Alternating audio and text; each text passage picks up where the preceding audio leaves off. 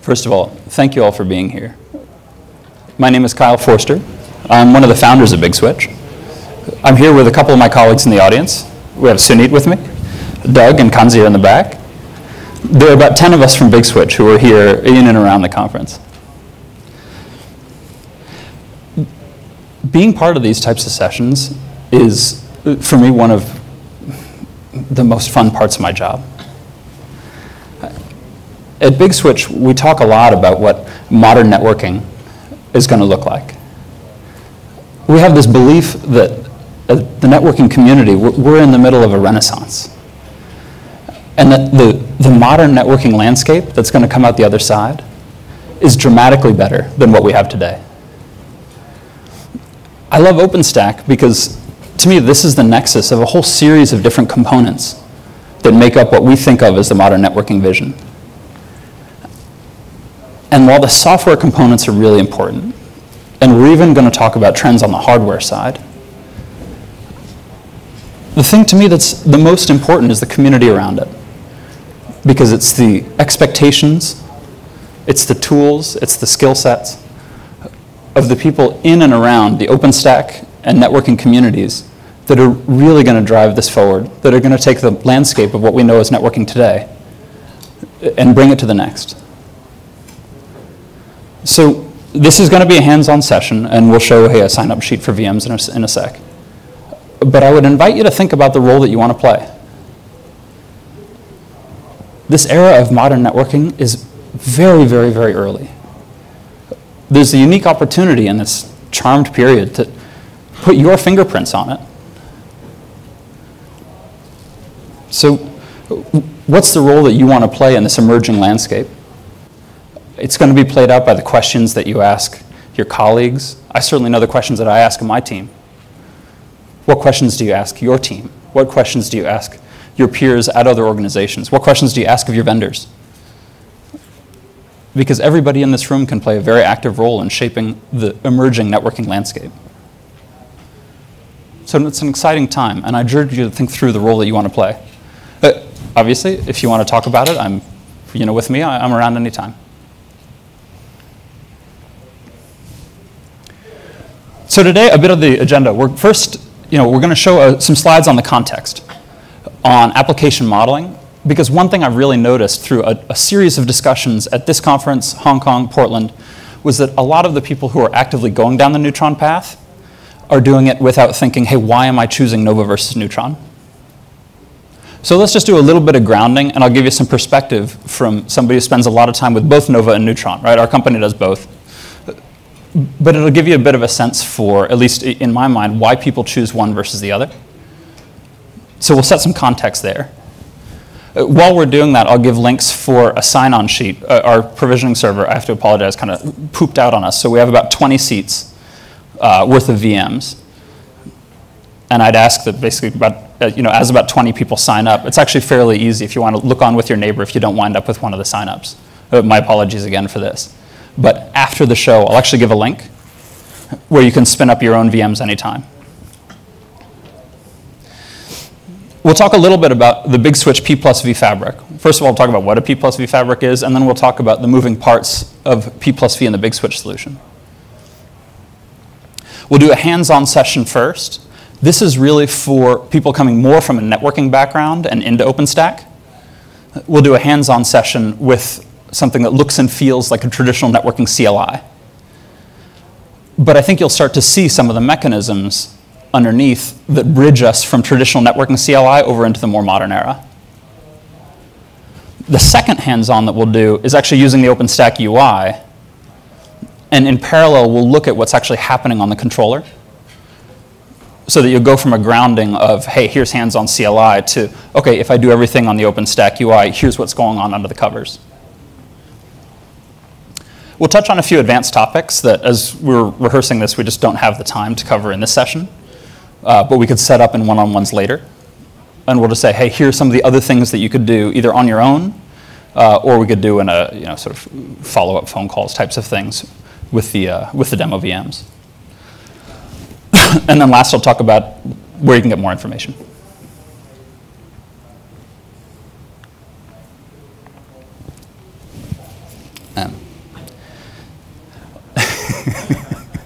Yeah, a bunch of people here already get the joke. Over the last 20 years, what's changed in network provisioning? Absolutely nothing. In 1993, it was Telnet, and 20 years later, it's the same old shit. The reason for that, certainly across the vendor landscape, and I actually believe across the user landscape in networking, the focus for 20 years has been speeds and feeds. The best product in networking was the fastest product. And the fact that these things became increasingly antiquated in the way they were used wasn't really an issue. But we think that we're on the cusp of a major change. If we look across networking, let's look at the hot areas of networking right now. We're talking about SDN controllers, right? We're talking about multipath fabrics. We're talking about Linux shells, right? We're talking about Neutron. These are all technologies that are pushing the forefront of the competitive frontier that really have more to do with, I call it agility, provisioning speed, takedown speed, how quickly can a network react to other things that are going on in the IT environment. So it's a really exciting time. We actually, I think a lot of us at Big Switch really believe there's been more innovation in the last 2 years in networking than there's been in the last 2 decades. So it's an exciting time, I think, for everybody in and around this trend.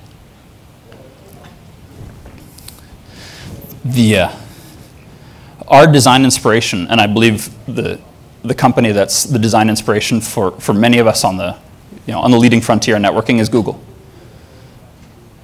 I'm guessing that most of the people in this room have some level of Google envy. We would love to run our data centers with a lot of the same technologies that they do. So let's talk about it. They're famous for they have 6 different SDN projects, very, very deep in production. The G-Star WAN, the B4 WAN have gotten several write-ups, and one of their more recent ones to be public, Andromeda, is a design that's very much a P+V design. So a single controller that's talking to both the vSwitch, as well as the physical fabric,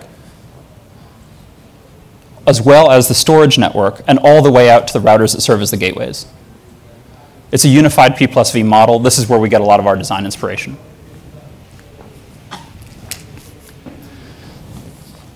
Just a little bit of grounding on SDN. We started Big Switch back in early 2010. The entire SDN community could easily have fit in this room at that time. There'd probably be plenty of room to spare. And the way I look at it, we've gone through a couple chapters. The first chapter was SDN for programming platforms.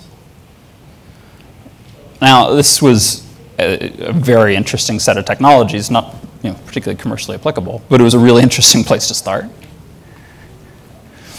The second wave was SDN for overlays, primarily because those of us out there building controllers, the only thing that we could control was a vSwitch. Physical switches were locked away in some, for both commercial and as much as technical reasons, locked away in parts of code that at the time we couldn't touch.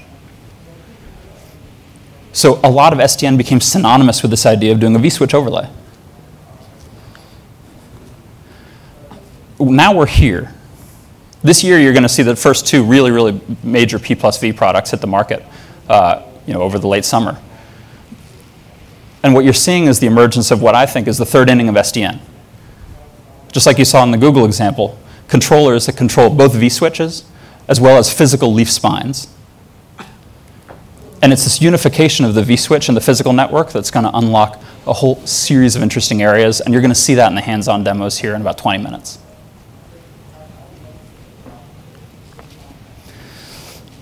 So, promised hands-on.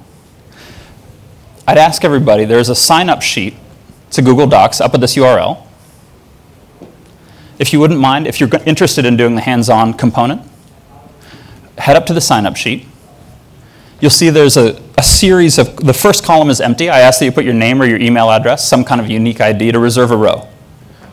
In that row, you'll find a couple of different links, and you'll find usernames and passwords. We'll use these for the hands-on session. If either you don't have a laptop with you, Or unfortunately, we were only able to set up about 20 seats. I just ask that you look on with your neighbor. And we'll go through on the slides. You'll actually see all the CLI and all of the GUI steps come up. The handout is telling me it's over, or is that hangout? Is that what you would expect? That is definitely not what I would expect. Party is over, but you can start a new one. Yeah. Were you able to get in the Google spreadsheet, most importantly? I don't know the link. Was that the first link you showed? Yeah, the first link is for the sign-up sheet, and then the Google Hangouts for extra help. Okay. We have a couple of people in the Hangout. You went by the first link. Oh, no, they're the Owly link. Sorry. Yeah. And I'm just blind.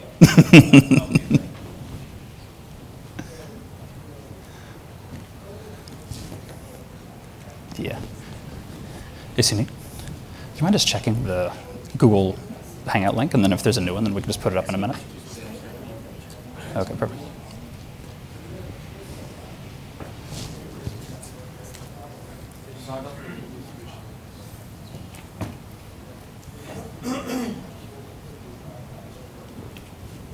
I'll give everybody a minute or so to get through this bit.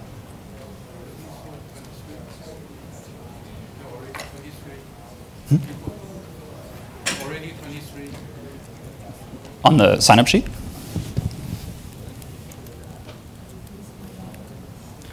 Yeah. So it looks like number 11 is still empty, number 13.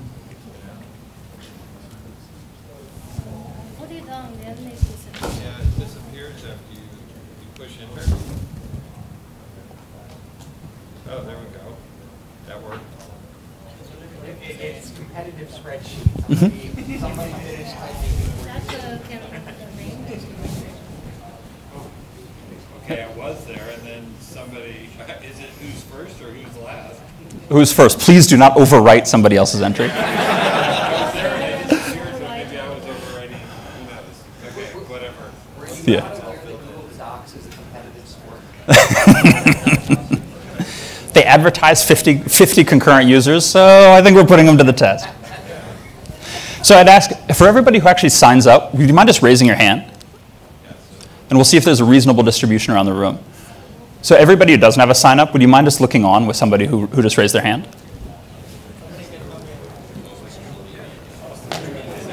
It's an opportunity to meet your neighbor.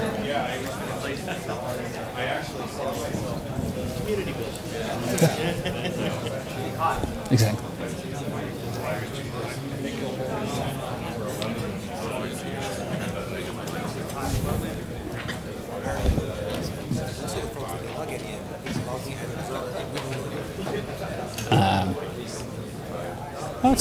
This will be kind of nice.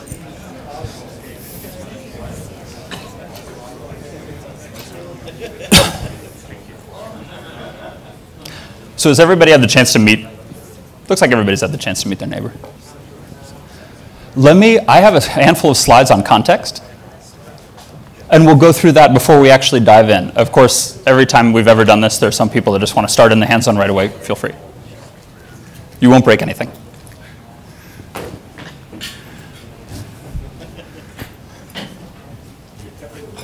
You can try to break. I've tried to break stuff.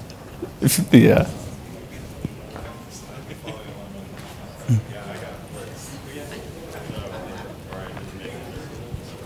I'll also have a link so that afterwards.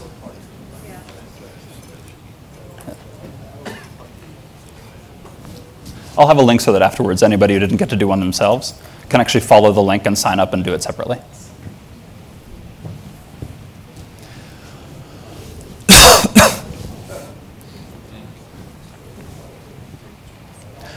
So let's look at some context. I promised a little bit of discussion around Nova versus Neutron and why we see folks tend to choose one versus the other. Just a little bit of grounding. My oversimplified view of how you model an application. We see folks with both OpenStack and with traditional data centers. They're kind of three models. The first model I just call the mosh pit model. Hey, we're not going to have any isolation between any of the tiers in any of our applications. We're going to just throw it in there in one big subnet, one big VLAN, no segmentation at all, and we'll see what happens next. All right, so let's call that model one. Model two is the very tidy model that says for any application, regardless of the number of tiers, if it's an administrative domain, we'll give that some isolated segment. In my mind, the neat and tidy model looks great if you're building infrastructure. If you're actually on the application side and using it, it's tends to be a little difficult. The third model is kind of messy. It says, hey, I have some segmentation model. I try to segment my apps as best I can. I segment tiers within those apps. But realistically, I have a lot of exception cases and a lot of complex apps that I have to deal with. For lack of a better term, I just call this enterprise. It just shows up every time. So the reason for segmentation, I think everybody sort of immediately flies the security flag. Certainly there's a threat mitigation aspect to segmentation, but there's also a simple fault isolation. Right? Somebody accidentally turns on Windows Server load balancer and it sprays broadcast packets all over the place. Well, you have two options. Those are either isolated to a small number of devices, or your lights go dim. Right? Some machine decides to core dump its way out of ETH0. I've actually seen that happen a couple of times. What happens next? So there's a really good fault isolation reason to do this. Very often it's troubleshootability. Hey, if something goes wrong, let's at least limit the domain of place we have to look. Sometimes it's compliance. Very frequently it's either an implicit, sometimes an explicit sort of social contract between infrastructure and the applications running on top of it. Let's just leave it at, there are a lot of really good reasons to segment, segment an application. So when you think of the tools that you've got, so stateful firewalls, very, very big and heavyweight, but kind of guaranteed security, often though at least one organizational hop away. Subnets, VLANs, routes, and ACLs, slightly less heavyweight in terms of time to put them in, very effective in terms of blocking everything, but sometimes a little bit kludgy to use. Security groups, in my mind, one of the the innovations of EC2 and OpenStack, it has a long history before then, but everyone's popularized it. Phenomenally easy to use, but also actually have quite a few very significant security limitations. They're actually not perfect isolation. And then last, host IP tables, again, phenomenally flexible and wonderful and easy to use for app teams, but guaranteeing any kind of consistency across the organization is it's kind of fool's errand with this approach. And the constraint, you can read faster than I can, but I'm sure a number of people here kind of live in these operating environments. There are a lot of constraints on your selection. You can't choose every tool every time. So you kind of have to work around the, medium that you got. If you look at, I think of this as the common case Nova design, easily upgradable to Neutron, and very often this is kind of the Neutron, this is sort of that 90% of the tenants follow this design. You wind up with one VLAN subnet per project, and then to isolate each of the tiers, you wind up using security groups. It's clean, it's simple, right? It maps very, very nicely to Nova. Your you have basically one non-routable VM, a non-routable subnet that represents your tenant. Any tenant VM that actually needs external access requests a floating IP. Right? Those floating IPs all sit in a public subnet VLAN, which is protected very specially. And then your security groups inside. Some of the downsides of this, within that tenant, because of security groups, you get very nice L3 fault isolation. I think a lot of people use security groups and they say, hey, I can't ping or I can't curl in between two machines, therefore they're totally isolated. Well, if you come from more of a networking background, you recognize the importance of L2 isolation. This is broadcast isolation. And that's something that security groups don't typically do, other than some custom kind of fringe cases. But think of, this is still very susceptible to an ARP storm, to ARP spoofing. So that if you actually do have a threat or a fault in here, the chance that you can actually spread across your security groups to the entire VLAN by flooding out ARPs, which are absolutely required, right? You're never going to get away from broadcast 100%. That actually is quite high. So you get a lot in easy use here. You get a lot in ease of design. You don't get perfect isolation. And it's a trade-off worth thinking about. At Big Switch, we support this design in our products on both Nova and Neutron quite a bit because it's kind of the ease of use version. If you look at what's required from the underlying infrastructure, most typically this is on Nova, right? It's every production Nova environment that we've seen so far is VLAN manager. You have your leaf switches, your leaf switch router, right, and your spine are statically configured. You configure all VLANs everywhere. You configure them once and they're done. And it's the vSwitch that winds up doing most of the work in terms of VLAN selection per tenant, right? That's a fairly easy INI config. It winds up doing the NAT function in order to get your floating IP. But that winds up, the host vSwitch and the host IP tables wind up actually doing any of the hard and dynamic work. Now, a downside that some people have with this particular design, traditional switch vendors never really designed for this idea of putting all VLANs out to every edge port. So the vast majority of traditional switch implementations you see cap out here around 600 to 800 tenants. There's a soft limit on switch CPUs that as soon as you put 600 to 800 VLANs on every edge port, you start to hit cases where you can spike the CPU very high. There are a very small number of implementations, I think we're lucky to be one of them, where you can actually put all 4,096 VLANs to every single edge port with no performance impact. So we kind of built our implementation for clouds.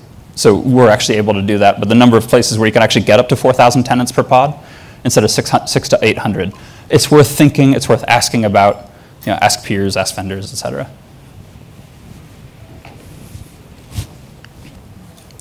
So that was Nova. Now let's talk about Neutron. So the core reasoning, in my view, behind Neutron is to say, hey, we want to do tier isolation and we want to do it at the VLAN subnet level. So in case of a threat or in case of a fault, if somebody starts spewing out all kinds of broadcast traffic, right, whether it's ARPs, which you're going to need no matter what, or some kind of fancier form of broadcast traffic, the number of places it can go are fundamentally limited. Also, the connectivity graph that you might see gets increasingly complicated. Right? With security groups, it's hard to keep very complicated connectivity graphs kind of all straight and even, and enterprise consistency is difficult.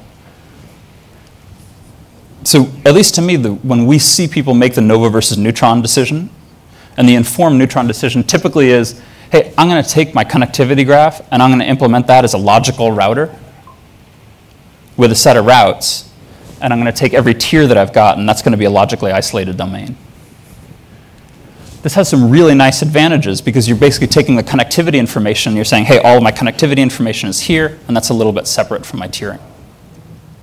It also maps really nicely into existing enterprise practices where, hey, you're kind of used to using routes and VLANs and subnets for isolation anyways, and you might have a set of practices around security, around compliance, around reviews that map very well to this model.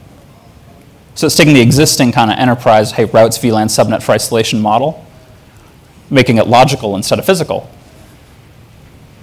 and mapping that into OpenStack. So in this, every tier gets its own VLAN subnet. So a single project could have many VLANs and subnets. And each project gets a router. And the project admin gets to decide, hey, here are the routes that I'm going to put in. Or here are the ACLs that I'm going to put on my routing interfaces. It's much higher effort to get going. But over time, this actually maps very cleanly to enterprise practices. So one thing that we actually see fairly often in Neutron builds is, hey, 90% of the tenants will actually be in the simpler model that we showed a couple slides ago. And then 10% of the tenants, when things get hairy, flip over to this model. It's actually a very kind of, after we've seen a cloud kind of up and running for a year, that's a very, very common case.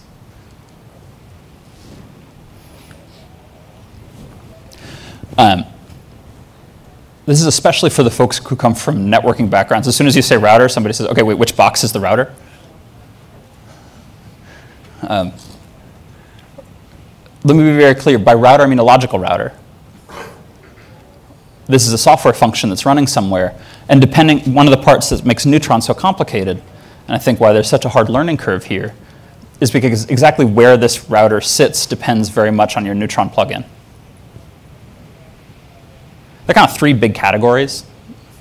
The newer ML2 plugins, you specify a very specific compute node or a set of compute nodes that are actually running the L3 agent. So there you can actually say, yes, that machine, that's the one that's running the router. Of course, if that machine goes down, then there went your router, right? But I think you kind of get it. The second, overlay underlay systems, kind of an improvement on that single point of failure problem. The router is actually a distributed software function, so wherever routing needs to happen, it happens in the vSwitch as it's entering the overlay, or it happens in the overlay gateway if you're coming in from the router. So overlay underlays distribute the routing function. And then unified P+V fabrics, kind of the new generation that's coming now, also do the same approach of, hey, this distributed routing function. So there's no one box where you can say, oh, that's the router. The routing happens as soon as the packet enters the vSwitch or the physical fabric. So the first one I think is a little bit, you can kind of point, hey, there's the box that has the router. The other two, for both resiliency and for, I think they're kind of more engineering elegant. They just take a little bit more time to stare at. The routing is actually a distributed function. Let's look at, in the ML2 case, let's just look quickly at the moving parts. So you have a Neutron server with the ML2 plugin and the vendor-specific driver mechanism that's going to be covering the physical side. You have a spine switch router, you have leaf switch routers, where you're actually dynamically provisioning and pruning VLANs, or in some cases VXLAN segments. You have an L3 agent, a specific box that's running the L3 agent. Sometimes you have separate box with HA proxy and pacemaker in order to make all of the parts of the L3 agent that you need to be HA, actually somewhat HA. And then you have the vSwitch. So here are kind of the moving parts that are worth thinking about in an ML2 deployment. In an overlay underlay deployment, you wind up with a Neutron server, spine switch router, leaf switch router. You no longer have the L3 agent, but all of the work is being done in the vSwitch as it starts to tunnel. One thing I actually couldn't quite fit into the picture, you also have an overlay or underlay gateway sitting next to the router. It's either a dedicated server, a set of dedicated servers, or sometimes this very specific hardware appliance. And so if you look at the overlay underlay case, here's some of the moving parts that are worth knowing about.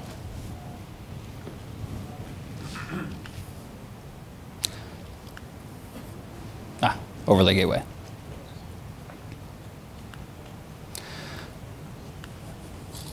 If you look at the P+V case, you have a couple fewer moving parts. Right, you have a P+V controller that's talking to your leafs and spines. So your leafs and spines are going to be dynamic. You no longer have the L3 agent, but you have the vSwitch. So in practice, let me just flash back real quick.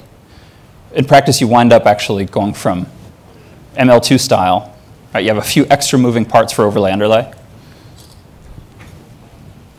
and then fewer moving parts as you go to P+V. And you'll see that when we go in the hands-on in a sec.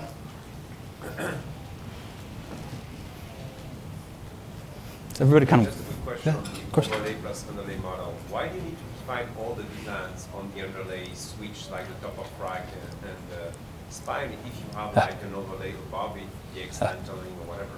You are hiding all the VLAN that are happening at the tenant level, right? Typically, we see them for transport purposes, so it'll be like an L3 down to the top of rack. So it's hidden from the tenant side, but on the provider side, you wind up actually deploying them out. So it's not like you have, hey, one big VLAN, which is then kind of chopped up by overlays. You wind up having a series of VLANs, generally per rack. And then that's a very much a physical layout function. And then you have the tenant function actually chopped up in the overlays. Okay, so all these VLANs are actually like one VLAN per rack, but one VLAN per tenant. Exactly.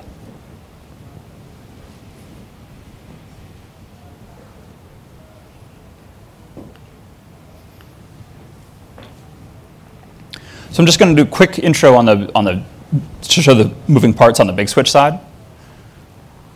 And then we'll go straight into the hands-on. So our approach as a startup, in order to get P+V, we pick a very specific set of hardware to work with. We call them the Google switches. Maybe you've heard that Google builds their own switch. Well, what they're really doing, they're buying switches from Chinese, Taiwanese ODMs, and then building their own software stack on top. And with our clients, we help them do the exact same thing. Right. The other case is where we just announced a partnership with Dell, where they're going to be shipping what we call open switches. So these are Dell switches, but they ship with the hardware only. And you get to choose which software stack to run on top. So in our particular approach to P+V, as contracted to other folks that are looking at P+V, our approach on P+V is that we use these kind of Google-style switches. You buy the hardware without the software, and we help people do that. On the software side, we provide 3 moving parts. We provide the SDN controller, right, which implements the Neutron plugin. We provide the switch OS that runs on these bare metal and open switches. And then we provide the vSwitch.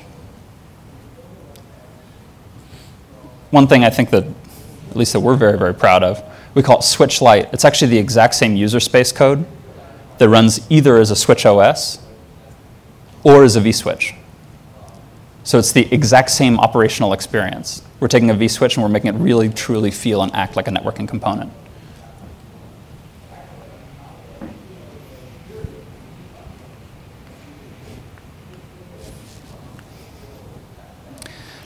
So in a typical deployment, we would have the big switch controller, either a pair of VMs, pair of physical appliances. We'd have the Neutron server. We'd have Switch Lite OS running on the spine switch. These are typically 32 by 40 switches. We'd have Switch Lite OS running on the leaf switches.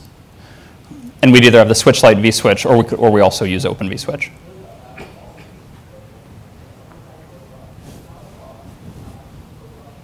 You'll see this. We're going to do show switch here in a moment on the CLI.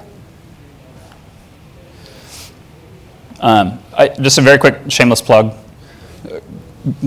Have to do it. I think that we're good for Neutron. Our default, we don't use spanning tree. It's always multipath, so you get kind of full nice claw scaling properties. You can also provision every VLAN to every edge port with absolutely no performance penalty. I think we're good for Neutron. We have the cross bandwidth scaling. We have the physical leaf spine plus vSwitch kind of unification. We have no gateways on that side, and then we have a couple of bells and whistles that we're not quite ready to show in a broad audience, but would be happy to show in one-on-ones.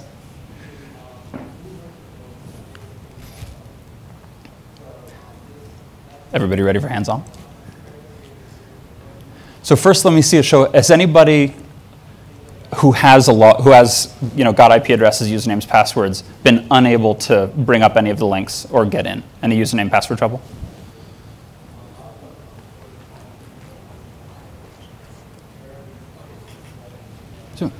Good. So you'll see there are 2 sets. There's a link and then 2 sets of usernames and passwords for part 1, and that's where we're at. Why doesn't everybody bring that up? You should see a button in the upper right that says Start Demo. This will kick off a bunch of scripts.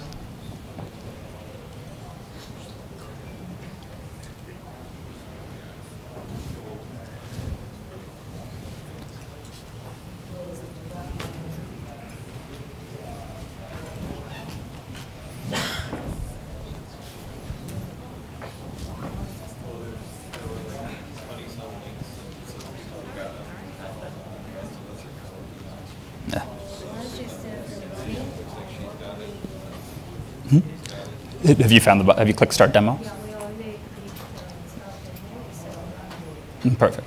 It's running. Still the same page as before. You should see a topology view pop up. Before we take You might actually.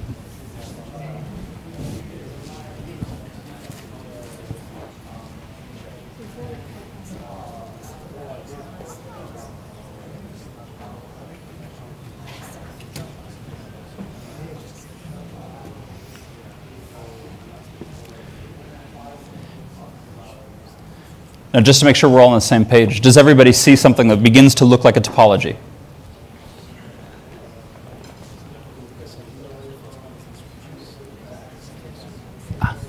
Perfect. So if you don't, then you're probably on the first tab, which is a set of instructions. There's a tab to the right that shows the topology view.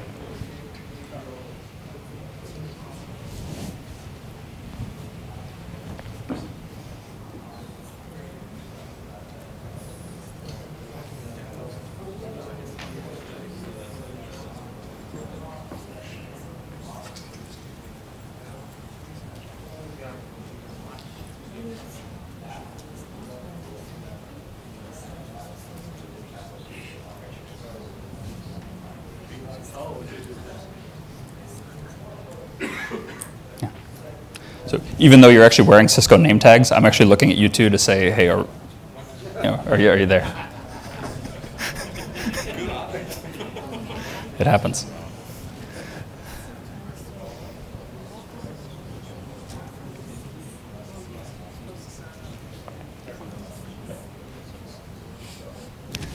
You look done.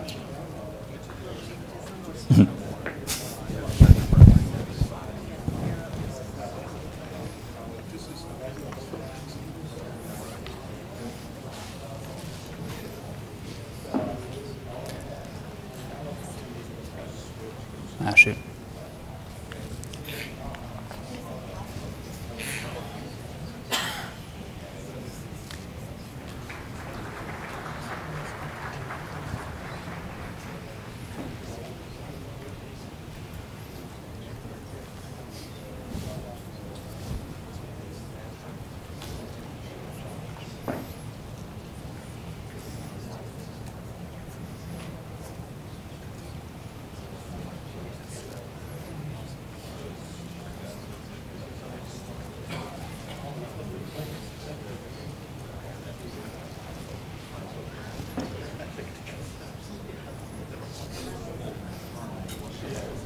Tell you what, you mind doing a quick walk around and say, hey, give me kind of the thumbs up, thumbs down, ready to move on to the next?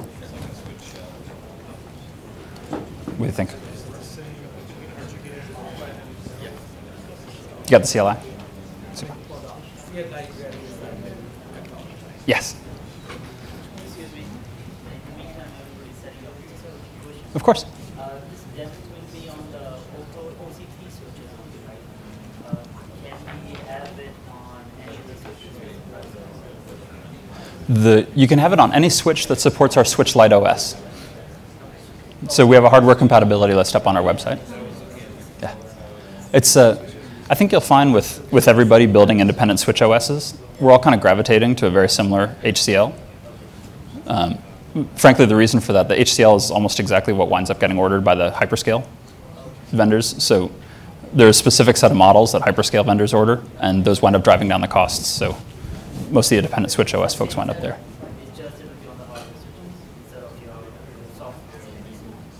software. Yeah, instead of here, it's a software simulator. But we actually have a, if you're really interested, I don't think we'll have time, but one-on-one, we could actually VPN into the lab and we could actually show you, hey, here's a rig running on hardware switches. But you'll see from the CLI perspective, it's the exact same.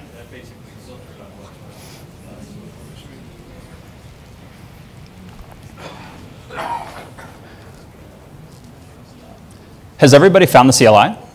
And I should just say differently, could you raise your hand if you haven't found the CLI? You found it? Perfect.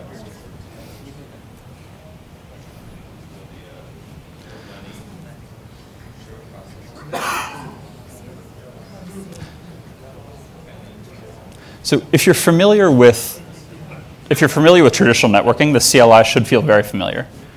Right? Tab complete, question mark. These are sort of some of the basic traits to get yourself oriented.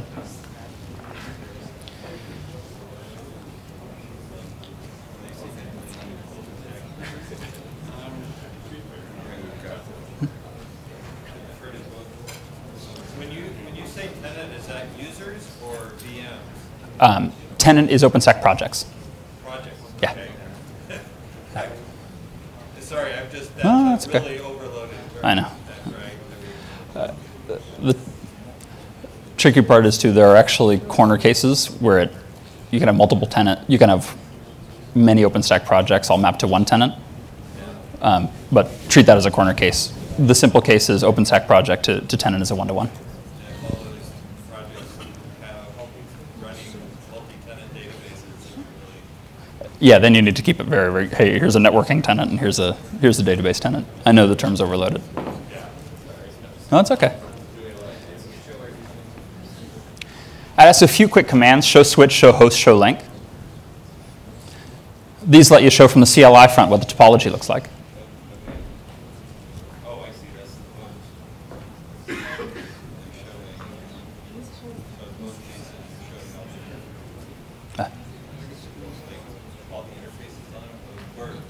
It'll show all the interfaces on the host. Say again?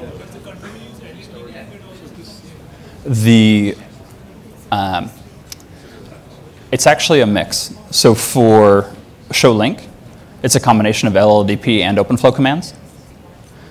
For host, it's actually also a combination. For show switch, it's entirely actually the OpenFlow handshake that's going up and down.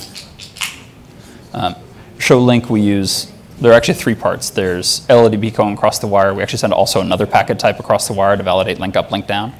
And then we use OF signaling, so the switch OS can actually signal link up, link down.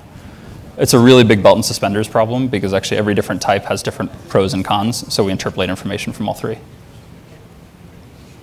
We found that a lot of trial and error went into making sure that was actually the most reliable.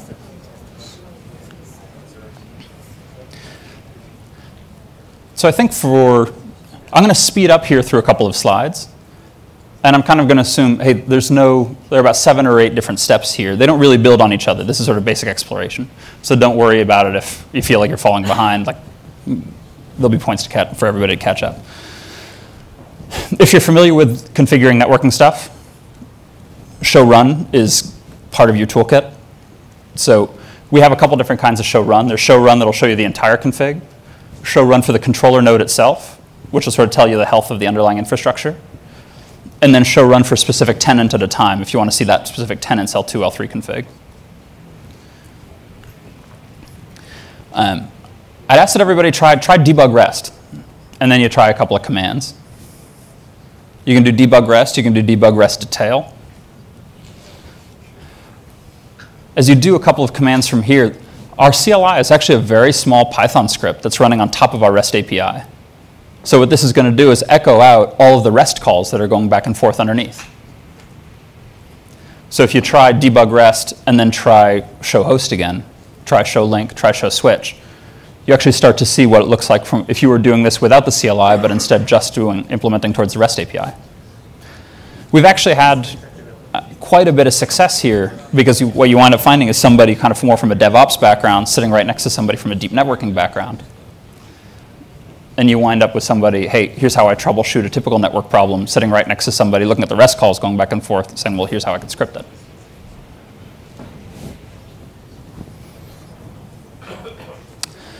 It sends a lot of output, so to turn it off, just do no debug rest.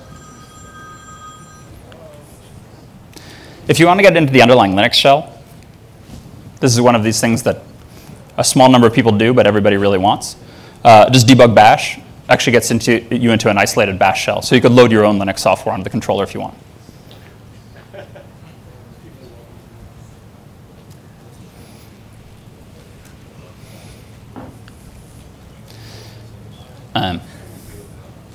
A little bit of syntactic sugar. This stuff is just useful.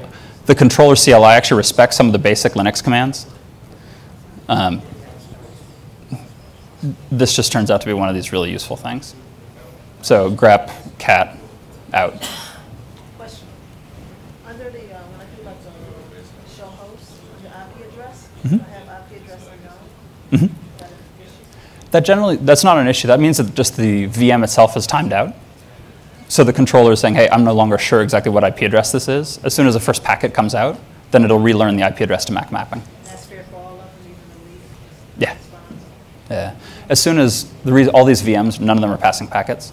So as soon as one ARPs, and then you get an ARP reply, things will actually start populating up. It could be any packet that crosses the wire, it'll relearn.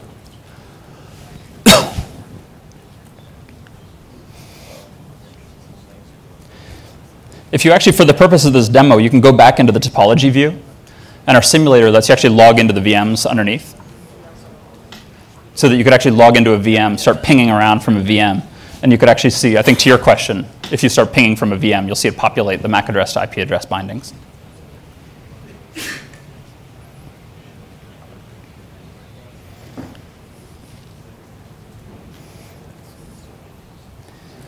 If you do ping, you go back to the controller, you show switch all flow.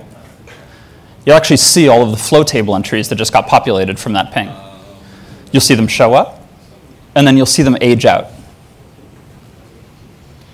So start pings from different VMs, and you'll see actually different combinations of flows going down to different switches in the network. If you want all the gory details, it's incredibly ugly to look at on the CLI, but it can be done.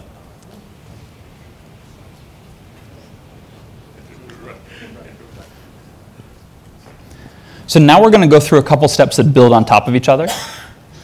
I'd ask that you either take a look or sit back and just watch the thing sort of go through.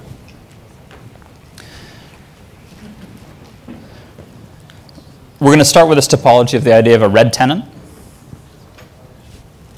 with both a web tier and an app tier.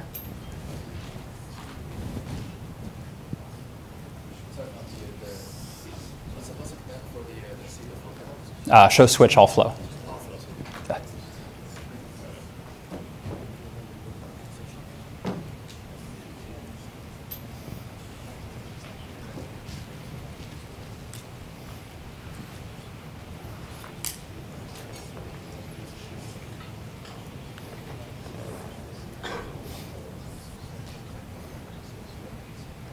So here's the next step to implement this idea of a red tier, the red web tier and the red app tier. First of all, we'll create a tenant.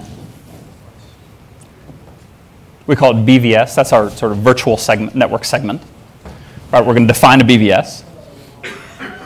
We're going to give it an interface rule. We think of this as almost a search term. We're going to say, hey, anything from 10.0.1.1, put it into this particular isolated BVS. So this will actually grab one of the VMs. We create a second interface rule that'll grab a second VM. We'll exit that out. Well, in the app tier, we'll actually grab a third VM. There's a copy of this. If you actually go to the left tab, there's a copy of this. I forget what slide number it is, but if you really want to copy and paste it out. And what are we creating here? Say again? How to get to the config? Oh, enable conf. And what are we configuring here? What construct? You're configuring two separate segments that are L2 isolated.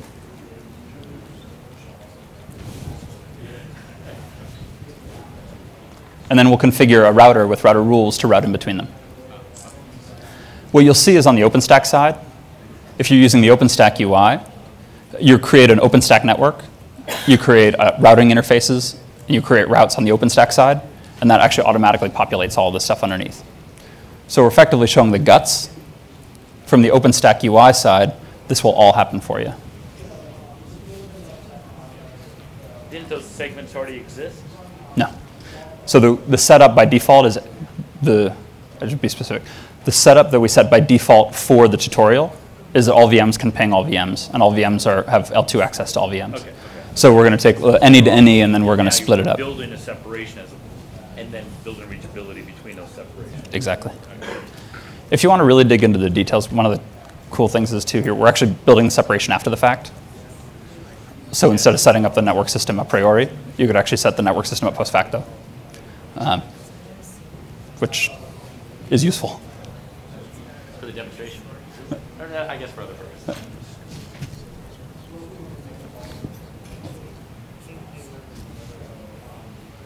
Until you set up routing rules. So this isolates everything. We haven't set up any routes in between them.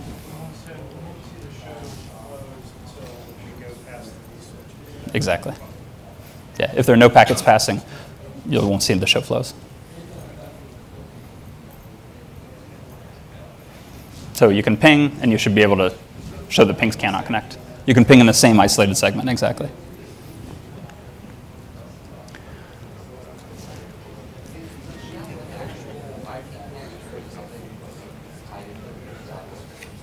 Which the shell in the box. I'm just having either a keypad problem or something because the type doesn't work in the shell in the box window. Shoot. Doesn't actually. That's a pure shell in a box terminal mapping problem. I was trying to see whether I could how do you fix that. For the next demo, yes. For this current demo, we just did shell in a box access rather than give these external facing IPs.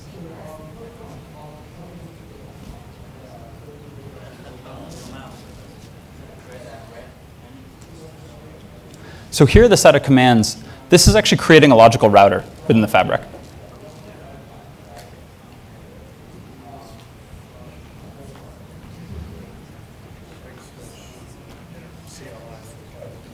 You'll see that there are two ways. We're doing it now through the Big Switch CLI, and then we'll do it through the OpenStack UI, where it's, hey, click, click, and all this is going to happen underneath. But I figured we'd start with the guts, and we'd work our way up. I mean, if you ever need to troubleshoot it, it's sometimes nice to get it. Did enable conf tenant red. Yeah.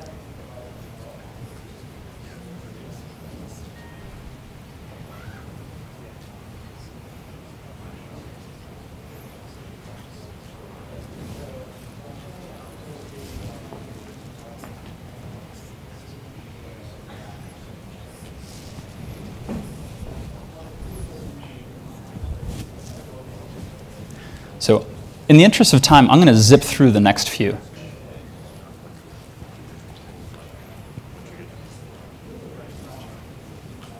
Within that router, if you're very accustomed to creating and managing networks, you'll create router interfaces. Right, you create a router interface on each of your isolated segments, and then you create routes in between.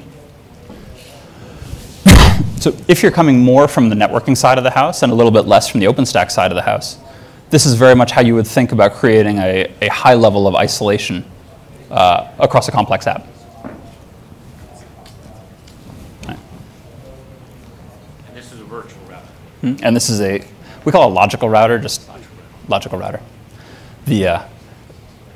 This will actually, the logical routing function will happen wherever it sees a packet enter the fabric. So if the packet entered from a VM, the route will happen on the first hop. If the packet entered from a firewall or from a load balancer or from a router, the packet will route on its first hop. So you don't need to worry about where the router is.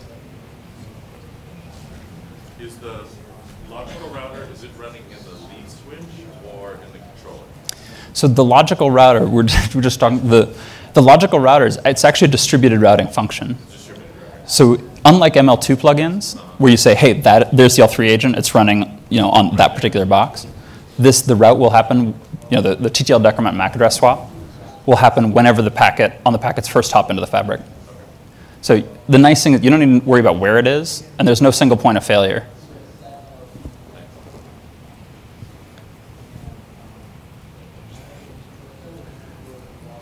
So here's the last thing that I asked. If you've gotten the route set up, try a command test packet in, source host VM1, ether type IP, dest host VM3.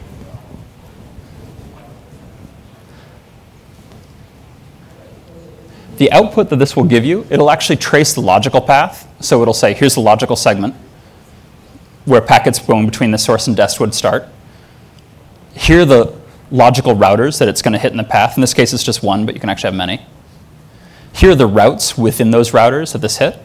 It'll actually give you the lines of the ACLs that it would have hit. And here's the logical segment where this packet would be delivered. It then says all the physical information. So it'll say, here's the vSwitch where we think this packet would enter. Here's the specific TOR that this packet would hit. Here's the spine where this would hit. Here's the leaf, and then here's the next vSwitch. So it'll give you both the logical path as well as the physical path. This entire thing is simulated, so it's doing that without actually sending packets out over the wire. Building on top of this REST API call is actually one of the super sexy things that folks are building on with it today. And that's an OpenStack construct? This is a SDN controller construct. Does the logical router get an IP address, like a gateway address? It does. So we gave it IP 10.0.1.254. Yeah. So each interface that it has in an isolated segment will have to have its own IP address. And that'll be your VM gateway address. Exactly. That's your VM default gateway. And does it give which switch or which switch and port on this? Which switch and port?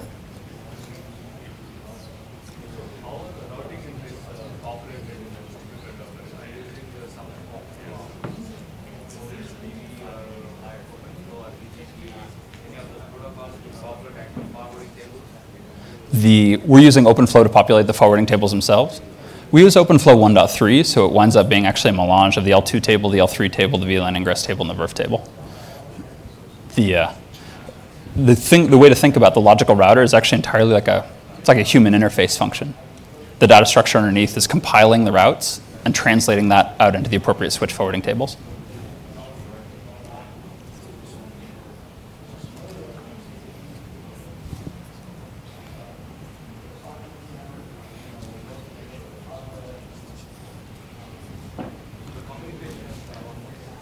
Communication to the external world always through a single gateway.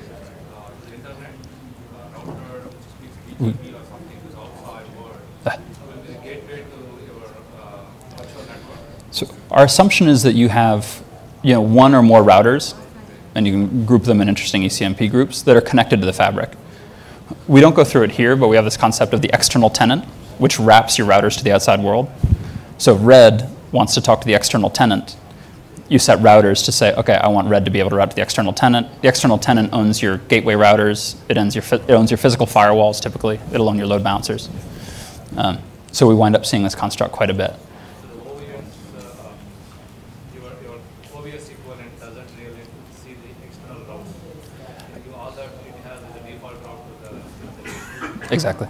It was more, rather than creating an entire special case there, it's more elegant. We actually just see it as it's the equivalent of MAC addresses in a specific tenant.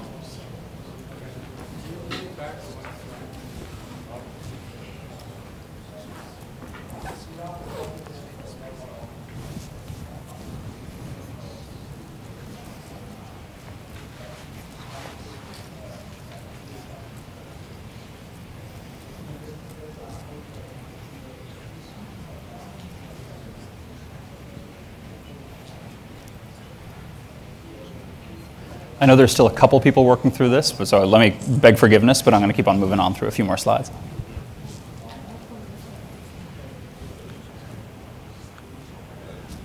So I think you've seen the basics.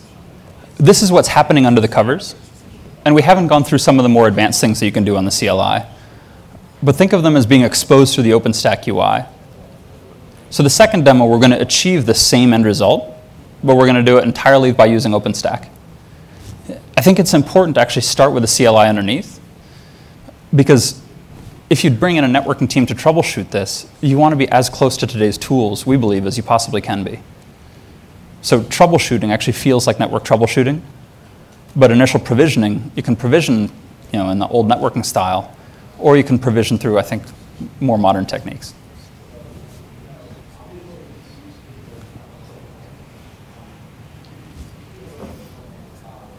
So this, if you go back to your sign-up sheet, you should have a link under hands-on part 2.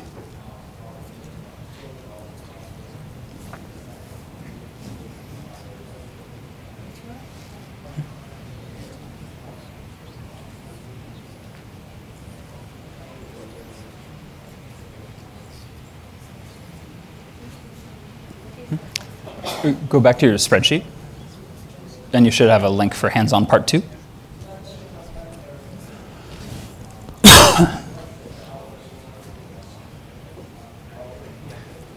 So what you're going to see here is OpenStack set up with Neutron.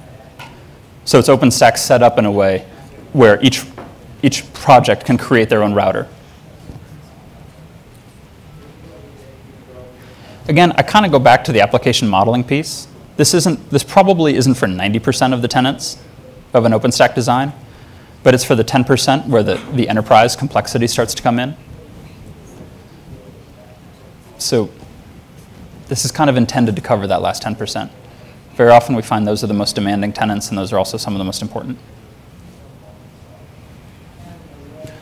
So you should have a username and password there in the sign-up sheet. Create tenant A. And so you create a project.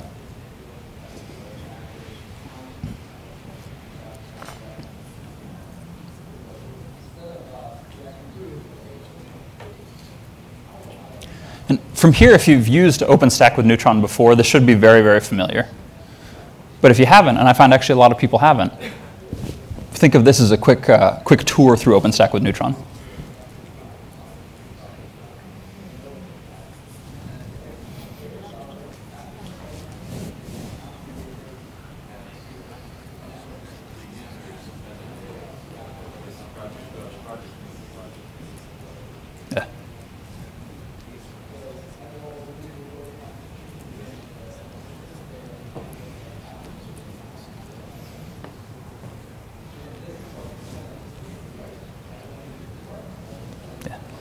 yeah, the tenant name password doesn't matter as long as you can remember it.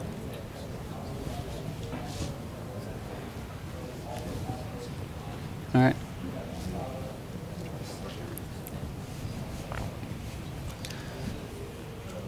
So if you don't mind doing a quick log out and log back in as the tenant that you created, right? We'll get the tenant experience rather than the provider experience. You can do the same thing on the provider side, but this is a little more real.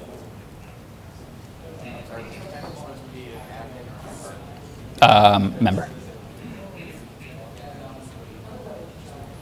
It can, I mean, it can be either. It doesn't.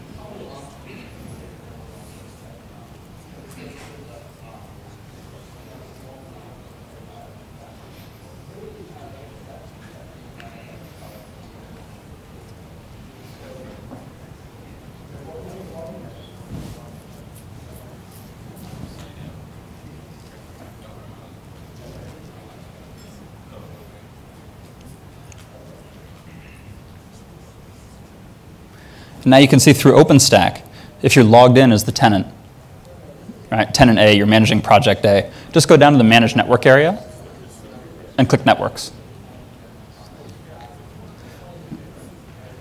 For the purposes of this, create as many as you like, create 1, 2, in this case we're showing create all 3. Oop.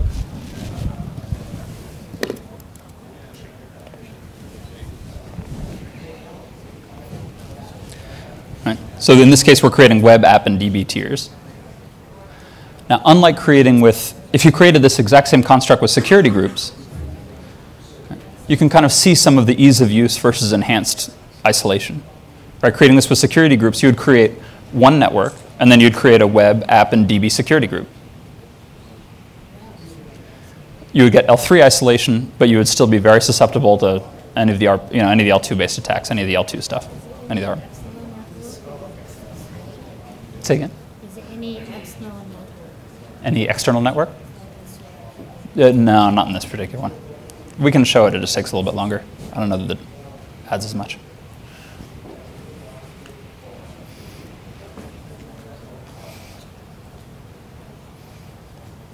So we assume you create web, app, and DB, exact analogs to the security group model. Afterwards, your networks tab should start looking like this. You have 3 networks that are provisioned.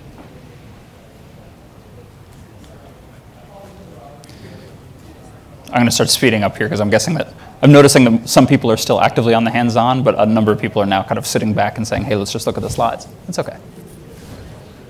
Is it useful?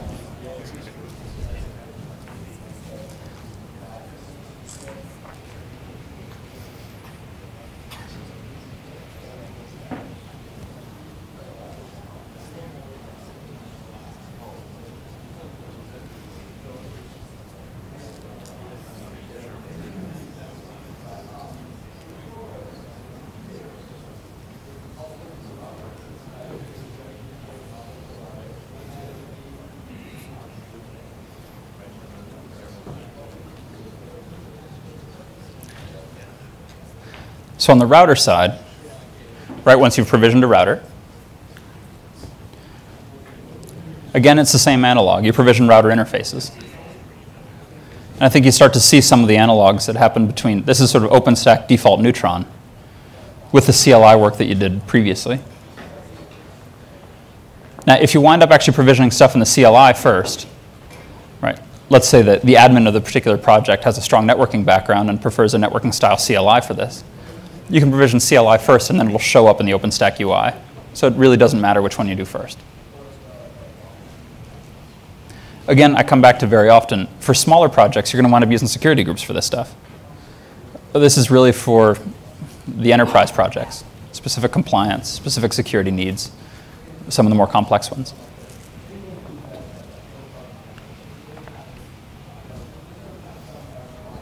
You add an interface on top of each of your isolated segments.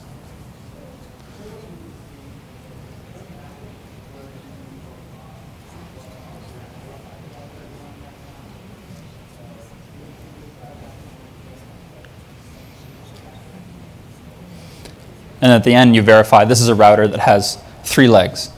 It has 1 leg, 1 interface in the web network. It has 1 interface in the app network. And it has 1 interface in the DB network.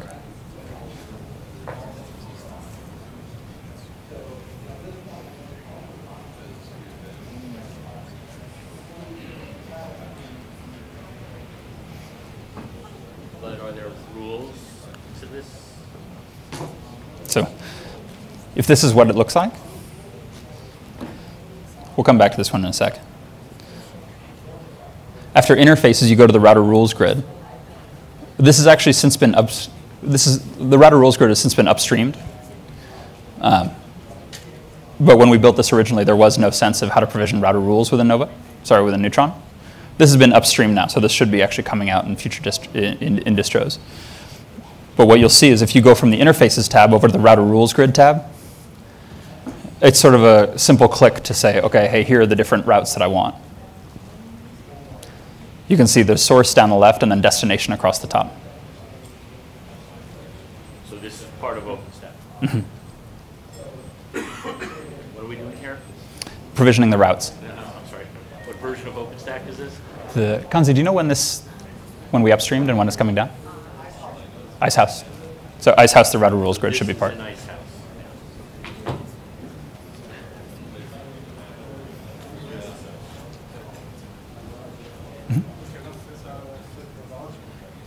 Can I set the login? Do you mind taking a quick peek? Oh, thanks a ton.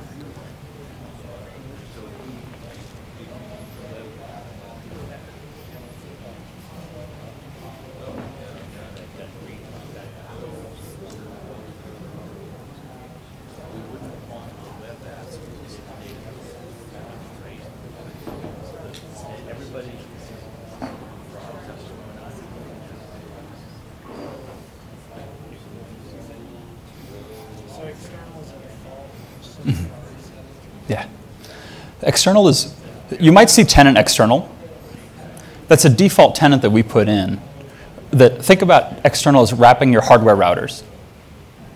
So if tenant A wants to speak to the outside world separate from the floating IP mechanism, then tenant A would have a route to talk to tenant external. Tenant external, we find that tenant external generally houses your hardware routers, generally houses critical infrastructure, stuff like NTP servers. Generally houses firewall interfaces, etc.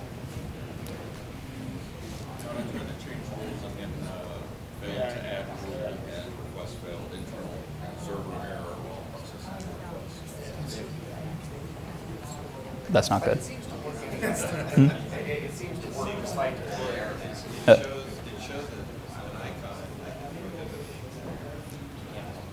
It could be. We're running this thing on a very, very slim VM. Because to fit, I think we have a total of like 60 VMs running on this machine right now. So to fit everything on, we slimmed it down. I wouldn't be super surprised if there are some timeouts. So we didn't build an external network, but one shows there. We default to say there's an external tenant. And then when you add in hardware routers that would route out of OpenStack out to the outside world, you configure those as interfaces that are owned by the external tenant. But we by default create the external tenant because so often we're finding that people begin to put stuff in before they have the hardware routers in. So the external tenant is kind of there already as a placeholder. The external tenant, the tenant needs external reachability. It's got that flavor to it, so you automatically put that. We treat the semantics that you're trying to express are, say, for the web tier of the red tenant. Yeah.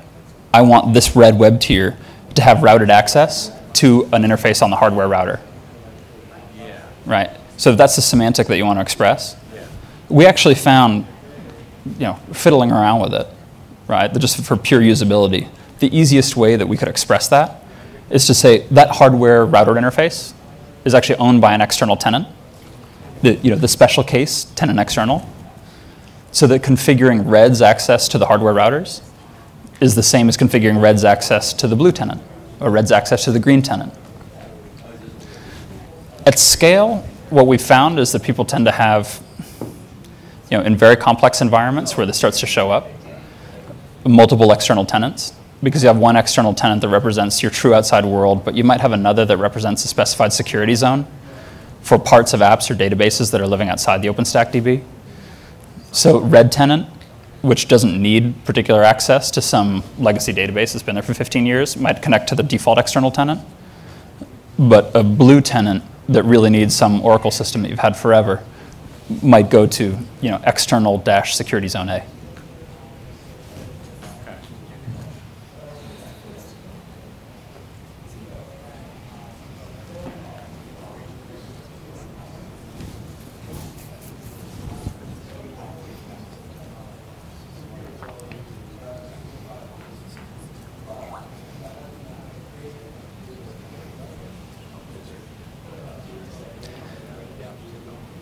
I mean, you can tell with this, the default external tenant is basically your default route. Okay. So We can't screw around with it. We couldn't change it. We couldn't change the routes to it here. for that, you go to the underlying CLI. We found exposing that particular workflow, like a limited route, through OpenStack was extremely error prone.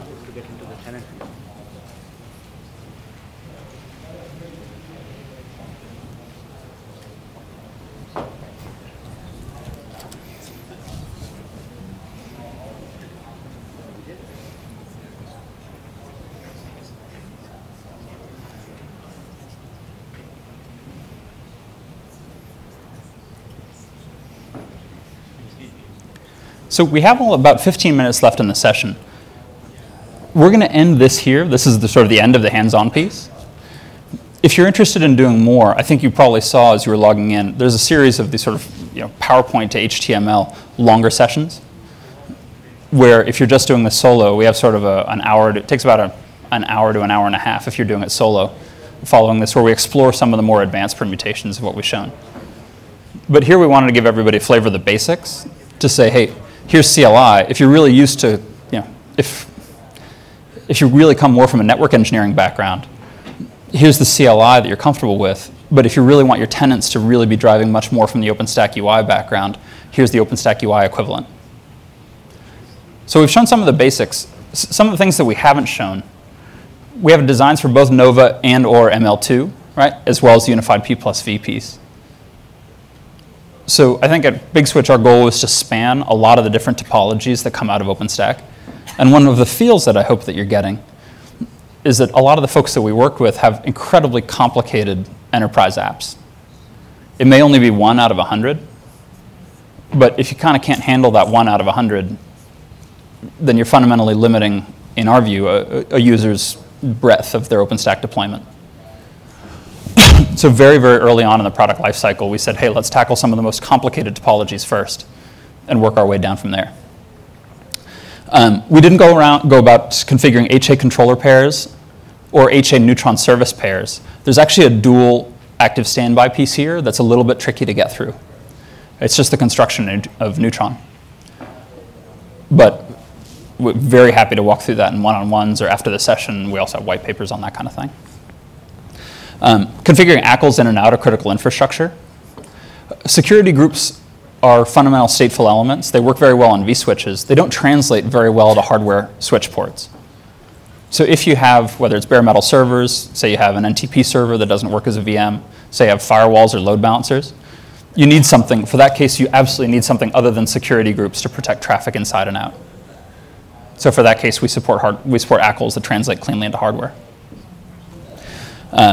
Inserting an L3 service, this is actually super easy. Right? If it's an L3-based service, you configure an Nextop so that you could insert a stateful firewall, say, in between somebody's web tier and app tier. We talked a tiny bit about configuring the external tenant. There's a lot that we can go into there about different tenants with different security zones to which they'll egress. We didn't talk about dual-homed hosts. This is actually an interesting topic by itself. There are a couple of demos that we could go about separately. Demonstrating multipath. I'm guessing that the folks in the room who come from a networking background will kind of understand the limit and feel very intuitive about the limitations of spanning tree very rapidly, and a number of us have fought very hairy situations with spanning tree. One thing that we didn't show here, but we can show actually in a separate demo is, hey, here's what a post-spanning tree world looks like. When you can take care of the multipath protocols under the covers without really worrying about it too much. Here's what it looks like when you can have every link in the fabric be active. We didn't talk too much about resiliency, but if you truly want an HA environment, then you need to worry about resiliency at every single step of the path. Right? You can't have a single point of failure anywhere in the environment. But this is something that we can talk about separately, about how you can take one controller down, you can take 2 controllers down, you can take the whole management network down, you can take 1 link, you can take 2 links, and what happens in some of these cases. Quick question, you're talking about configuring dual home hosts. What about dual homed instances? An instance with 2 network adapters or 2 VNICs connected on the same layer 2 network. Sure. It's a big design question. We actually went back and forth on how to model that for usability a lot. We came to the conclusion that the easiest way to model it was to model that as two hosts, so that somebody intuitively thinks of a VM with two NICs as being two separate VMs, because you can very rapidly put those into different legs of different security zones. Since we can't control the host software on that side, it was just the easiest way to make very obvious what we can control and what we can't. The requirement comes from the NFV world, from the network function virtualization, Sure. where legacy applications are being virtualized, and all of these have multiple NICs connected on the same. We see it quite a bit. So you see it in NFV side. The very simple case for multiple NICs is floating IP. So any web server that you want to have external access to, and that immediately shows up on our side as two hosts. P+V is very flexible in terms of management. It could handle all of the architectures. I mean, what we've seen that with overlays, even so it adds a lot of flexibility and manageability. It gives scaling issues. When you grow up, I mean, how is it addressing P+V so clients don't have to worry about it? Because having controller, single controller, or even a J controller, where a single point of failure for a large enterprise sounds scary. Oh, very. I think we didn't show here, but we can demo, hey, here's what happens when a controller goes down. All of your flows actually stay in place. So anything the network was doing before the controller went down, it continues to do. Even new source dest pairs will actually be respected. The thing that we can't do when a controller goes down is add new VMs, so add new MAC addresses.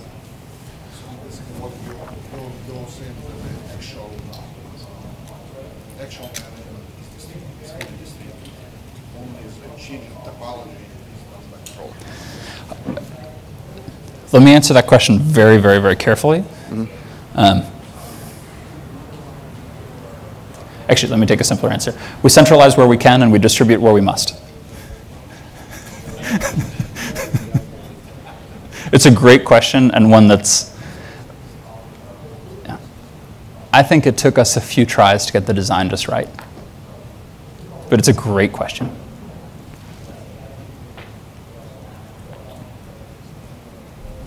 In terms of scale, I think you had asked, and it's kind of the last thing let me touch on. We typically see, sort of I think on the enterprise side, kind of a standard pod being somewhere in the 16,000 VM range. There's some that are a little larger. It's primarily determined by blast radius. So the reason that we can scale much, much better, I think, than overlays, first of all, we have a cleaner state distribution model because we can offload an awful lot to the physical switches. But also, since we have no gateways, that actually winds up being the scaling bottleneck in an awful lot of overlays deployments.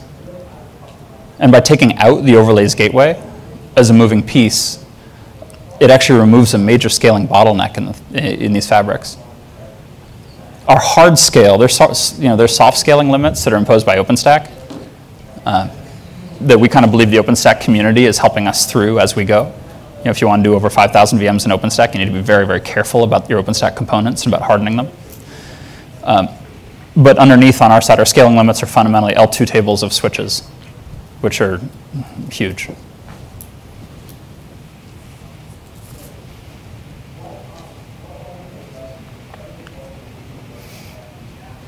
In terms of next steps, if you didn't get hands on a demo account, or you want to explore some of the more advanced stuff that we didn't have time to cover here, go to bsnlabs.bigswitch.com, and you can sign up for a demo account.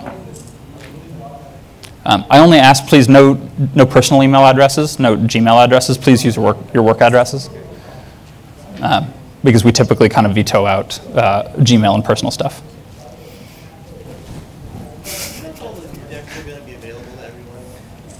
I don't know. You'll have to ask the OpenStack folks.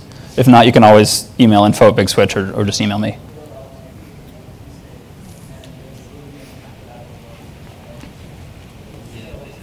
So certainly there's BSN Labs if you want to keep doing this as self-training. And please don't hesitate to write us at info or just write me personally if you want to have a one-on-one conversation. Hey, I'm intrigued at your earlier statement that you said a lot of vendor switches max out at several hundred VLANs. It doesn't seem to correlate with what I've seen. I wonder what the reasons you see these switches maxing out is. You talk about CPU peaking. I wonder if it's a spanning tree thing, because you maybe per VLAN spanning tree, but I've not seen a new data center design that's had spanning tree in for some years now. So if you had a data center design without spanning tree, does this limitation you see then go away? Much broader range, because the limitation is primarily driven by the way that primarily the CPU. Legacy OSs use some of the switch chip registers to implement spanning tree. Ah, okay. So we see like the 9,000 virtual port limit. Yeah. Right, that's actually an ASIC limit underneath due to old spanning tree code. Okay, so that limitation that you see with the several hundred VLANs is a spanning tree. Is fundamentally spanning tree. Okay, thank you.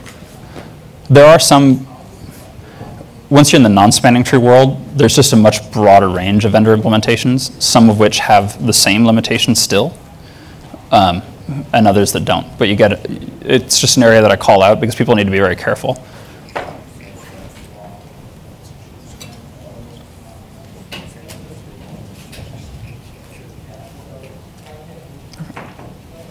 Anybody have any other questions? If not, then I think we'll wrap up. So in parting, I just want to say thanks everybody for your time.